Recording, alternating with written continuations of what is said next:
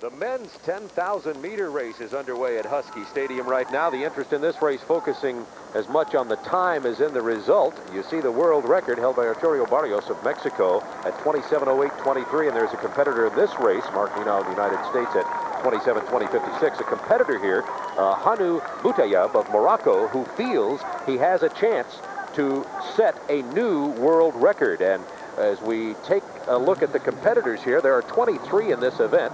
Addis Abebe is one of the Ethiopian runners we'll want to be looking at. And Craig Masbach, as we talk about the group of competitors here, there's the man who says he hopes to set the record. Hammou Boutayeb, who's part of a great Moroccan distance running tradition. Their first medal in the Olympics was back in 1960 in the marathon. And of course, as we look at John Ngugi, one of the other favorites in the race, Saïd Ouida, the Prince of Casablanca, they call him. He's the man who has dominated middle distance running over the last few years.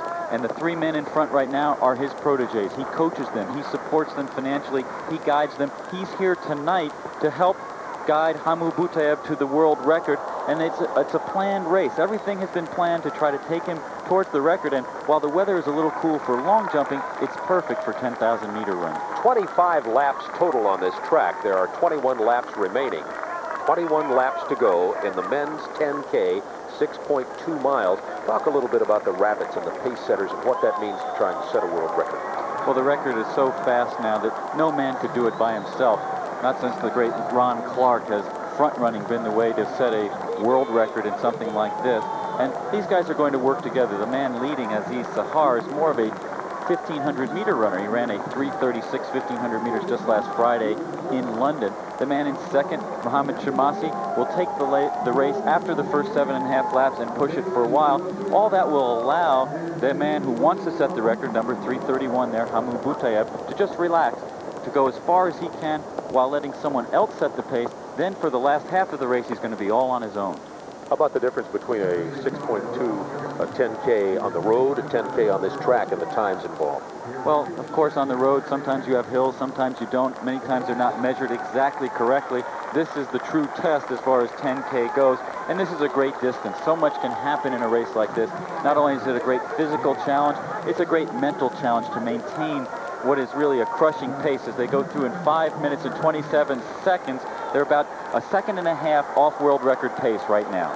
20 laps to go in the men's 10K, and at the same time, and we told you it's a busy night at Husky Stadium. 5 laps remaining in the men's 10,000-meter. Hammou Boutayeb of Morocco is leading. Addis Abebe is in second place. John Ngugi is third. Moses Tanui of Kenya is fourth. Pat Porter from the United States is fifth, along with Steve Plasencia. They're right up there neck and neck. And Gerardo Alcalá of Mexico is in the last part of that grouping. So Craig Masbach, Boutayeb continues to lead. He is number 331. He has about a 60-meter lead as he looks back to check to see where Abebe is.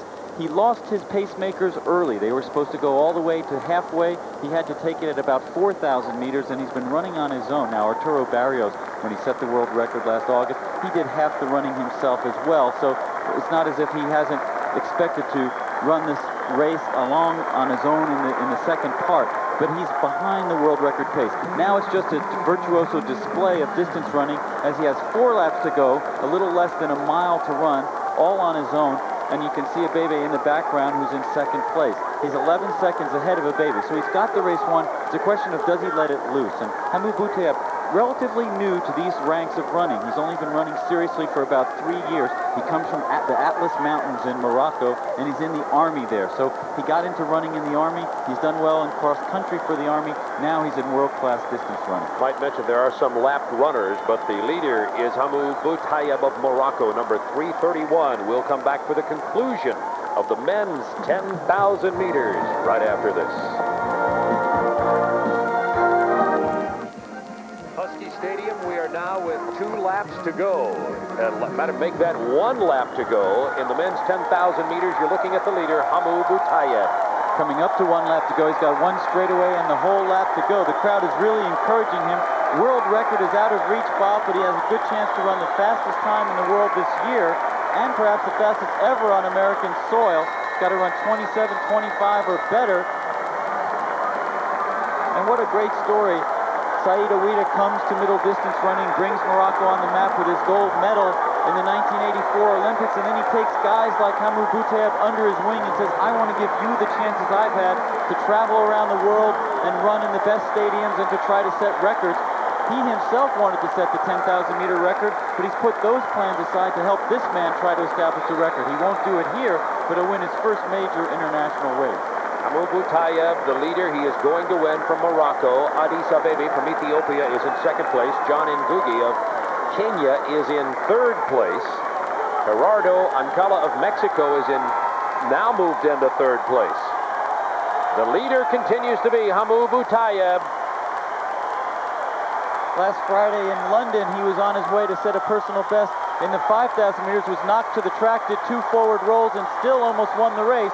Here he does win the race. Hammou Boutayeb of Morocco, the winner of the men's 10,000-meter race. The world record did not fall, but Boutayeb gets a good time, and he wins. Here comes Addis Abebe. He's going to finish second, and Ngugi is third in the 10,000-meter. Very good race for Steve Plasencia from the United States, who looked as if he finished in 4th or 5th place there. Boutayeb taking time off. He's on the front. There's a war going on in Morocco, and he's a soldier on the front of that war. From a town in the Atlas Mountains, closest city to where he lives is Marrakesh. But Boutayeb, the sort of man who came from nowhere over the last couple of years and could well be a factor in the 1992 Olympics. And there are runners still continuing to finish this 25-lap race who finished that far behind the leader, Hammou Boutayeb. So the world record does not fall, but an excellent race by that man. And of course, while Boutayeb was running in the 10,000 meters and winning it, the men's long jump competition continues as Mike Powell continues in the lead. We'll update that for you when we return. Boutayeb of Morocco was the winner. As you took a look at the top finishers in that event, and the men's long jump competition also continues. Boutayeb with the flowers, the victory lap, and a satisfied look with an asterisk. He had wanted the world record. Well, he did injure his leg slightly when he made that fall in London last Friday, so he knew there was a chance he couldn't make the record tonight. I think by running close to his personal best, only a second, even under those conditions, he obviously shows that later this season he may have a good shot at it. So that's the conclusion of the men 10,000 meters. It was something appreciated by the crowd. By the way, another nice-sized crowd. Looks like around 20,000 here tonight.